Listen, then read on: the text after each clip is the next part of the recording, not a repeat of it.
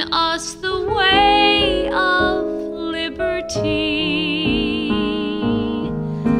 and opening our eyes so we can see the chains that lock us up are self-imposed. Humility's the key. Without this truth, the human heart would be forever doomed, consigned to have its hope and faith entombed in pride of life, cold and alone.